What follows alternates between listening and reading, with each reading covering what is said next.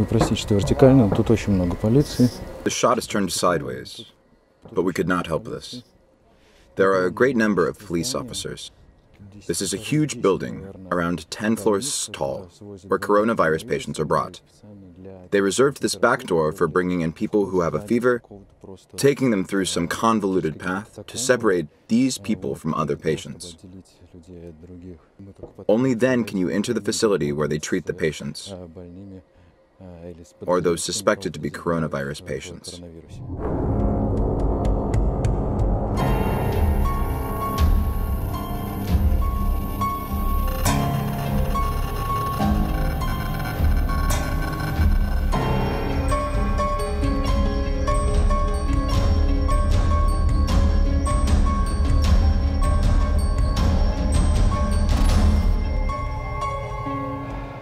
So here's the situation. I was detained, and I spent the entire day with the police. I'm not going to tell you everything now, because up to now, I've been accompanied in my travels from town to town. My friends, everything you are about to see will also have been reviewed by the Chinese officers who now have my name, my address, and all my personal information. So, first and foremost, I want to express my great gratitude to the Chinese police for seriously taking all the measures to fight coronavirus, as well as for their careful examination of the contents of my backpack, after which they returned it with several flash drives that still contain some footage. At the end of this video, I will tell you how it went.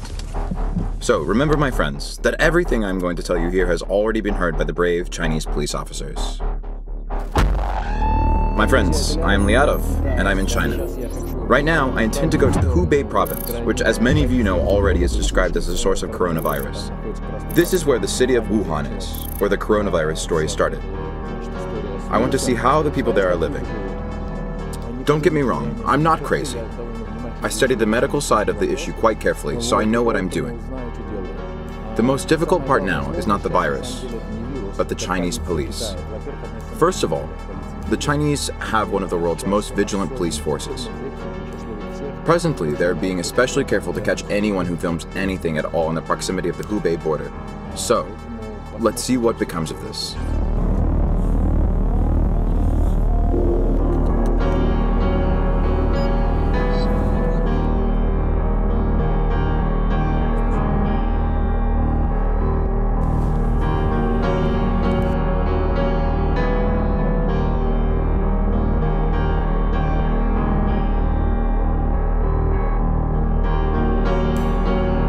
China. Zone of infection. There are cases of coronavirus infection in Thailand, Australia, Japan, Malaysia, Singapore. There are already several infected people in other parts of the world, like Europe, France, or Canada, and one person died in America. A number of startling videos with people shaking with fever, falling to the ground before they can stretch their arms forward, and other weird stuff has made the coronavirus issue into the most discussed topic in the latest months. But in reality, the world's media outlets garner attention by showing guys walking around China in cooler bottles, building portable plastic houses, wrapping themselves in diapers or in a bra, rather than trying to figure out if the new virus is actually as dangerous as the sensational news says it is. The fact that half of these videos are absolutely fake, like this alleged coronavirus panic where people are not actually wearing masks and it is in fact the warm season, not winter, does not seem to bother anyone. The main problem concerning the new virus is that there are almost no scientifically proven facts about it. One of the few tangible results of any research showed that the transmission area around an infected person is 6 feet. You can catch it not just by being coughed at. It takes just the tiniest of saliva that flies out of the mouth when someone speaks. We cannot even see it. The symptoms we know now are coughing, diarrhea, vomiting, headache, and a compressed sensation in the chest. What distinguishes the virus from its predecessors is the speed of transmission. For example, if the ordinary flu affects 45 people in a given period, the new coronavirus affects 368. According to the other research data, the coronavirus spreads more slowly than the ordinary flu. But it is very difficult to find out if this is true and to scientifically prove it. The Chinese authorities do as much as they can to get people to stay at home and to be in as little contact with one another as possible in an attempt to slow the spread of the virus. I'm going to visit a family. These are Russians who live in China. They decided against evacuating even though they live in a city near the border of the infected Hubei Province. The problem is, I need to get to a different province, but China is doing a lot to prevent people from moving anywhere around the country. Right now, one cannot drive from one province to another In order for citizens and visitors to know about any coronavirus danger zones, the Chinese made an iPhone app where you can see where coronavirus cases are. In order for citizens and visitors to know about any coronavirus danger zones, the Chinese made an app for iPhone where you can see where coronavirus cases are.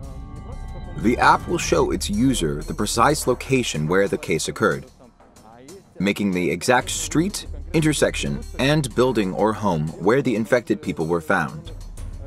The city I am traveling to looks like this.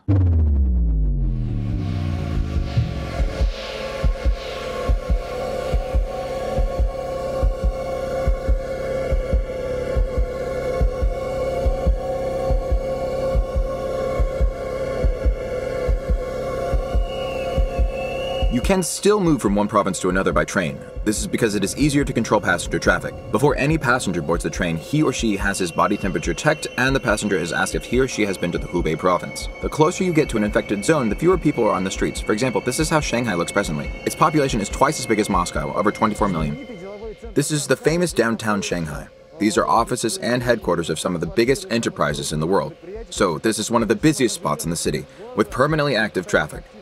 But now, we see how this place looks. The roads are empty. Sometimes a few cars go by. The public transportation is functioning. At the same time, there are hardly any people on the street. The Central Park is nearby. This is one of the most popular places among both tourists and locals. Normally, there are a lot of pedestrians there. Now there is absolutely no one.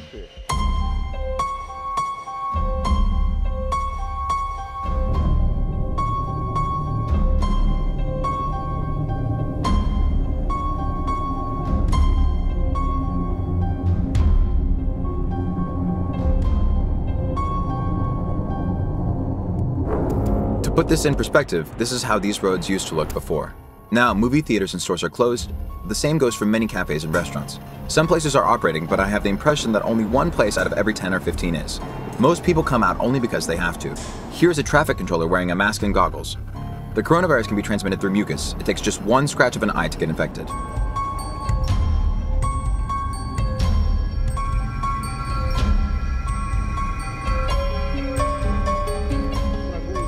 This is a pedestrian zone. There is not a single soul.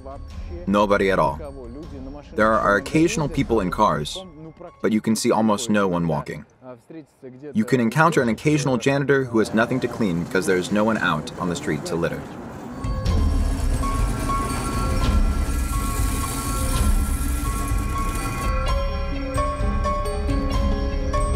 There are non-operating escalators, empty bus stops, and bicycles lying on the ground.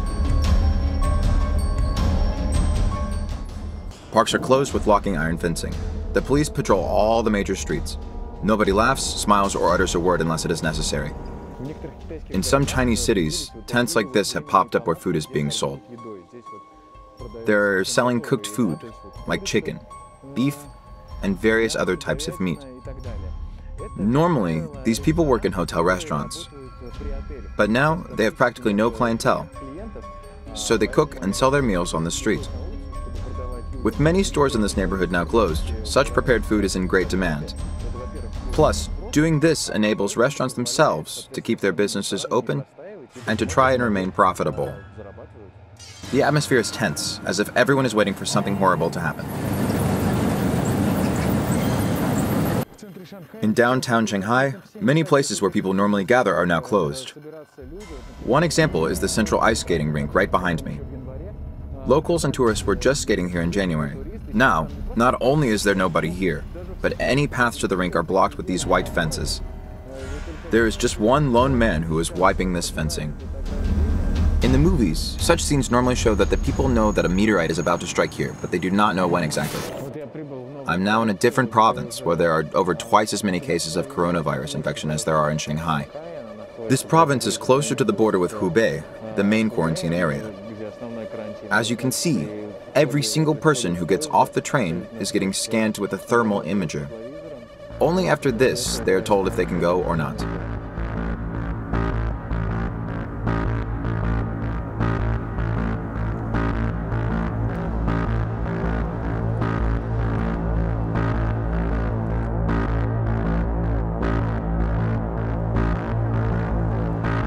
On the street, it is like being transported to Silent Hill.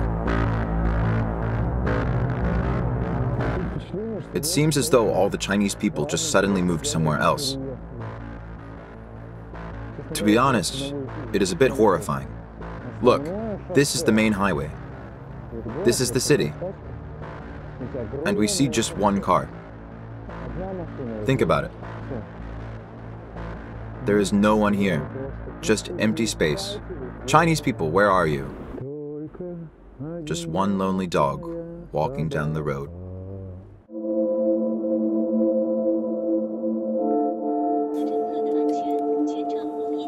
He says, what did he say?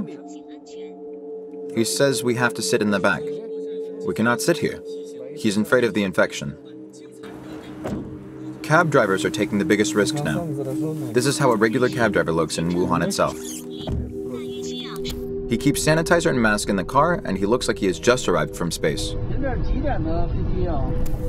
I'm going to visit the Russian family I mentioned earlier, but the driver does not drop me off at the entrance. He does not even stop near the building. The most he will do is stop at the edge of the block.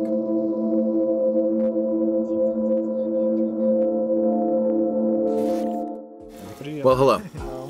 Hi. We are about to enter our residential area. We will need clearance to enter.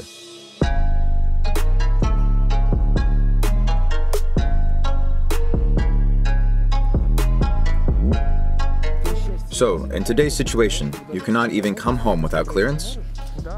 No. Seriously. When you leave, they issue you a pass. When you return, you have to discard this pass. So now, you just throw the pass in the garbage, have your temperature checked, and then we will enter the building.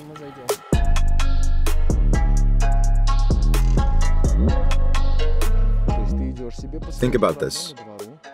You are at your own home's entrance, and suddenly there's a tent with an inspector. Now you must deal with a checkpoint system. Even if you live here, you have to show this ticket each time you leave. It has a stamp on it that proves that you live here. You can only enter if you show it. It's crucial to show this every time entering and exiting. So we have this unique opportunity. I'm tossing this ticket into the trash can. There we go. That's it.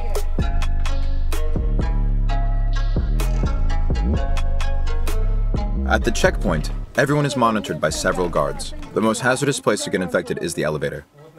Recently, I came home from the grocery store. I saw that they first put tissues here, then they ran out of tissues and put the system in place. You take a toothpick and use it to press the elevator call button. My goodness, is this not to touch the button with your fingers? Yes, and there's an identical setup inside the elevator. Wow, what a mega life hack. Could you smell the disinfectant? Yeah, it smells like a hospital.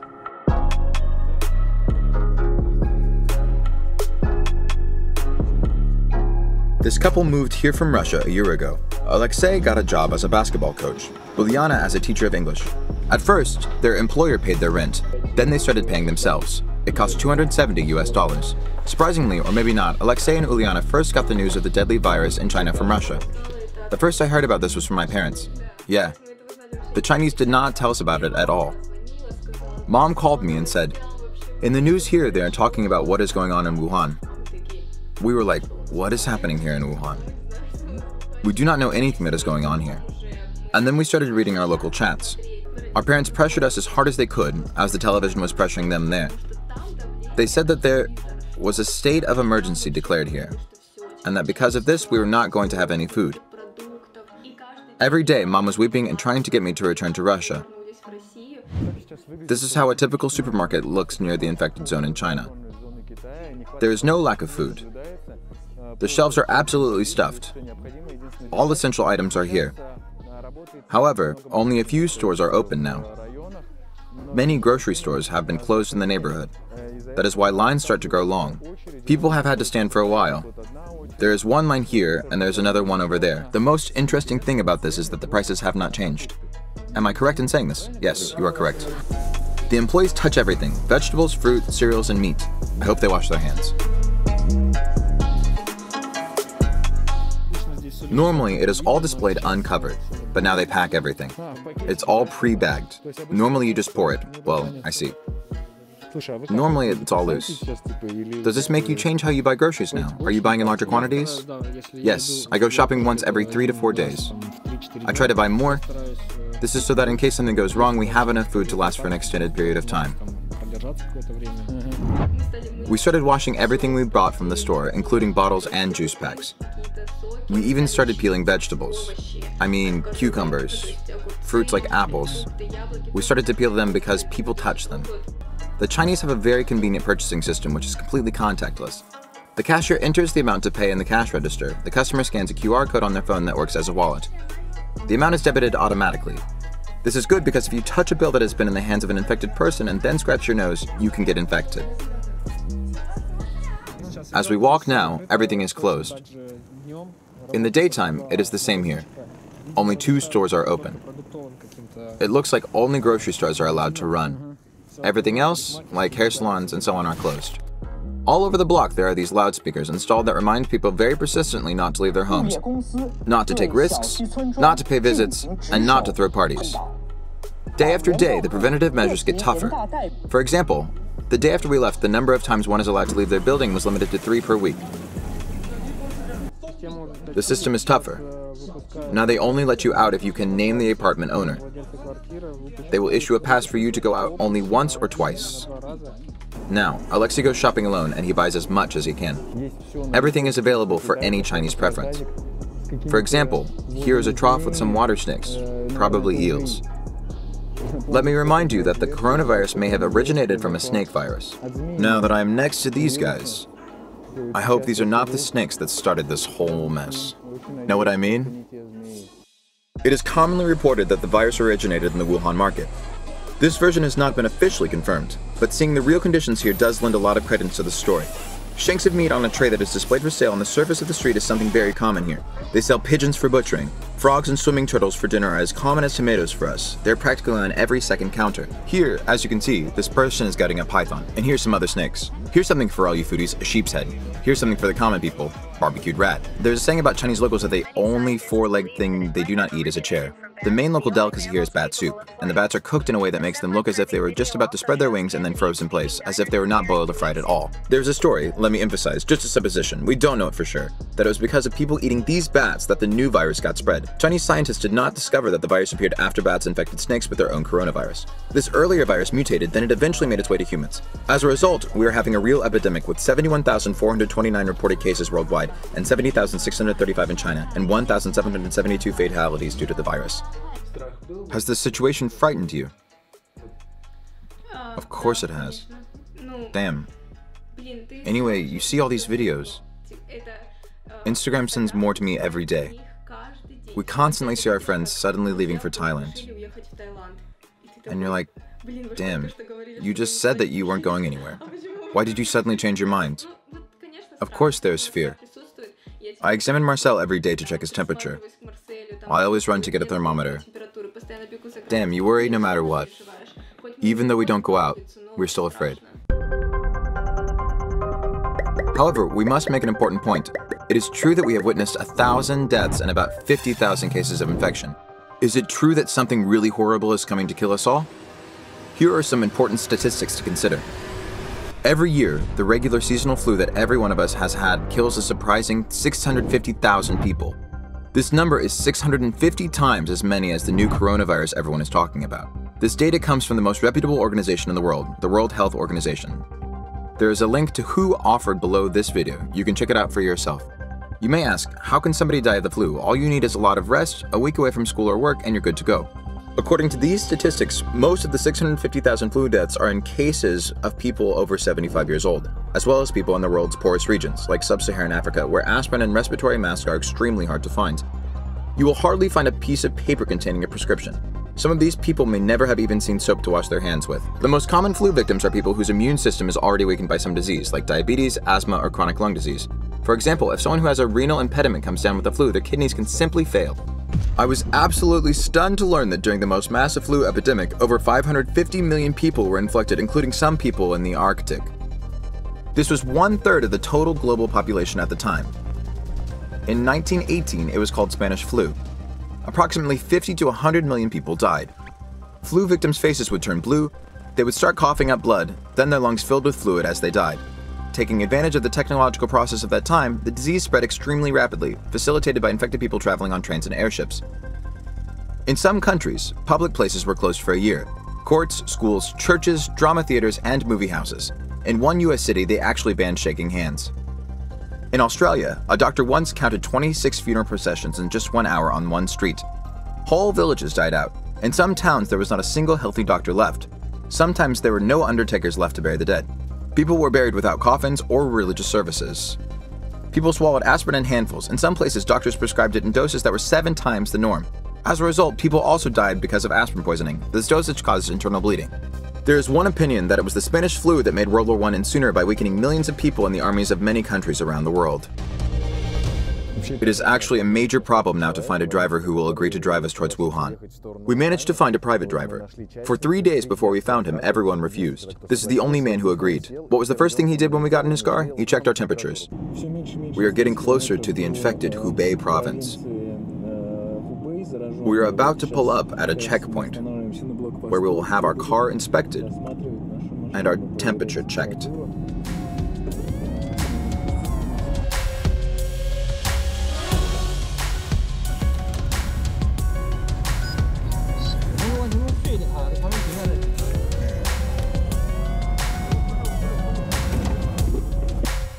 Be careful, they can see you, so...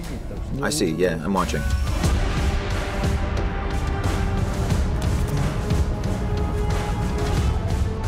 First, they check your temperature, then they order you to pull over. There's going to be something else, some additional inspection. Anyone driving in a car toward the infection zone needs to sign up in a special quarantine app. To avoid long waiting lines, the Chinese guards pilot drones equipped with a large QR code sign. You scan it as you approach the checkpoint and the app gets installed on your phone. At that point, your phone automatically turns into a GPS tracker. If you enter a closed infected zone, they will be able to locate you no matter what you do. Next, cars are sprayed with a water cannon. On the way, you see villages that the residents blocked with big rocks. Here is a whole fence built to keep people out.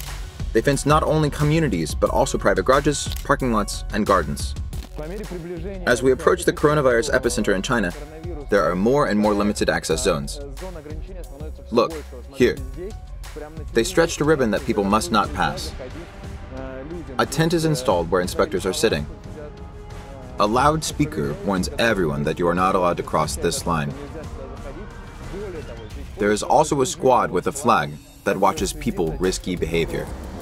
Look, here they are now.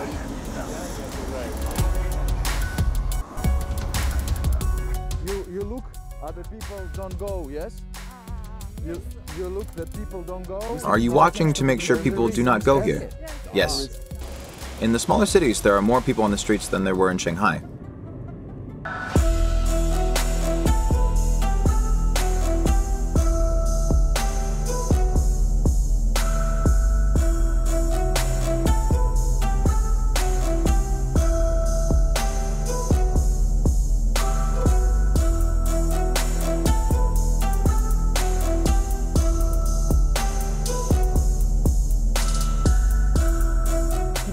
This is a typical residential area in a Chinese city.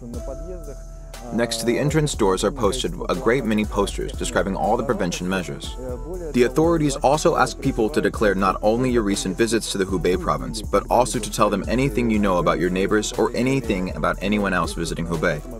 You are under obligation to let the authorities know these things. Meanwhile, life goes on. Makeshift markets are working as they used to. Here, people are selling some greens and carrots displayed right on bags resting on the pavement, like there's nothing wrong here. Markets stay open, and people continue selling their wares. There is some grass here.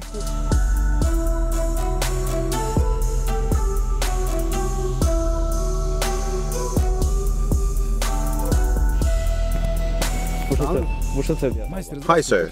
How is business going? There is nobody. Very few people leave their homes now. By the way, here I first started to see people without masks. Ma'am, why aren't you wearing a mask? I took it off and threw it away. It was already used. They say you should not wear the same mask for a long time, so I tossed it. They sell masks in our store, but I didn't buy any. The closer you get to Wuhan, the more it feels like the Chernobyl series on HBO. They spray tons of chemicals on the streets in the mornings and at night.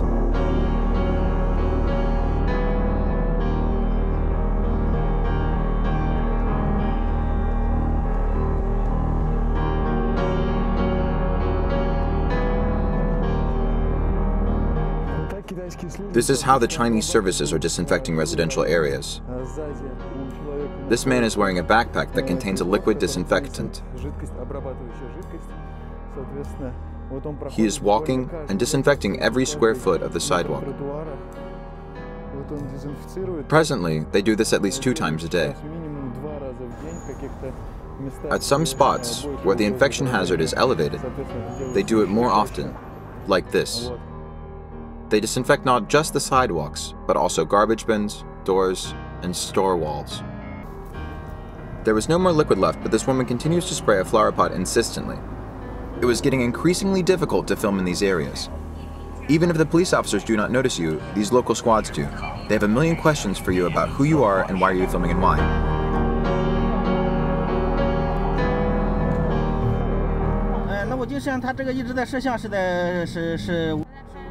I think he is filming something. I think he is a blogger. We just made a stop here on our way. I understand. Please, stay safe. These are very difficult times. Therefore, when I was near hospitals, I tried to get what footage was possible.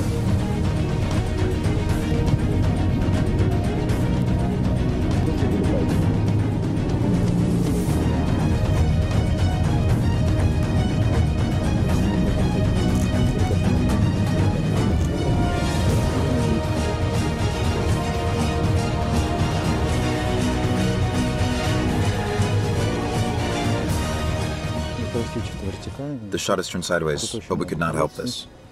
There are a great number of police officers. This is a huge building, around 10 floors tall, where coronavirus patients are brought. They reserve this back door for bringing in people who have a fever, taking them through some convoluted path to separate these from the other patients. You need to walk around behind the hospital, then go along some back alleys, and only then can you enter the department where they treat the patients, or those suspected of being coronavirus patients.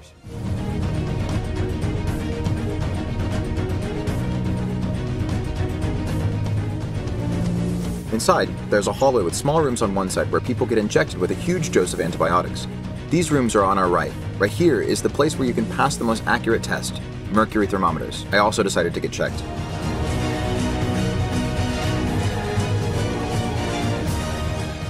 In this department, all the people are actually walking around in plague overalls. Their faces are covered with see-through shields in addition to the mouth and nose covering masks. Generally, most doors are closed, and one cannot see what is behind them. It is very difficult now to find out what is going on inside these hospitals. There are a lot of videos from hallways, like people who died of the coronavirus in zip bags, but it is not possible to find out if these are real. The fact is that in the first days of the outbreak, the pressure was enormous. Nurses were driven to hysteria because of the stress.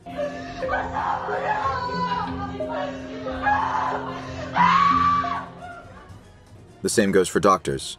If you have a fever or any of the symptoms, you can be quarantined for 2 weeks. So I think that I was really lucky. I went to check my temperature. The thermometer displayed 99.3. I honestly want to believe that it is simply because I got too nervous. Later on, though, I had a real opportunity to become extremely nervous. Later, in a community several miles from the prohibited zone border, our car was surrounded by the People's Squad guys. They called the police, and then the nightmare started. In the 15 minutes while we were waiting for the police to arrive, these frenzied activists were harassing us, knocking on the windows, telling us to get out and explain everything. Don't go anywhere, stand here. The police arrived and immediately they took my phone away. They took my phone away literally the first minute they arrived. After 5 minutes, they took my ID. 15 minutes into this ordeal, they opened the car doors and started checking the contents of bags. And then the worst thing happened, as the Chinese police strategy is to simply wear you out. You wait for hours without anybody giving you any information about what is going on. They won't tell you anything. For one, they started pressuring me, saying that our driver reported us to them. He said that they were going to another location from the place we were detained. He gave them the name. It turned out that there is a military facility there. Of course, I had no freaking idea. It was just a coincidence. Then, they started asking me why I knew the name of the facility. I told them that I did not know. He asked me why I told the driver to go there in that case. But that was not what I actually told him. I told him, dude, take me to any community on the border with Hubei Province, the quarantine province where you cannot go. All I need to do is see any community. I want to see how people live there. So, can you imagine this? Right. Some strange dude comes and is going to film a military facility? This is considered espionage. Espionage. I do not know the punishment for espionage according to the Chinese law, but believe me, it is definitely not community service. In the end, they just had my ID checked, and then they let me go. According to an estimate by scientists, over 500,000 people will get infected at the peak of the epidemic. This means that those people who have been in contact with infected people, even though they might not be ill themselves at the moment, are not allowed to even leave their houses. The measures taken by the Chinese authorities do make sense. As the virus is transmitted in a flash and its victims require a long and expensive period of treatment, their main goal is to nip the coronavirus in the bud before it destroys the world's largest economy.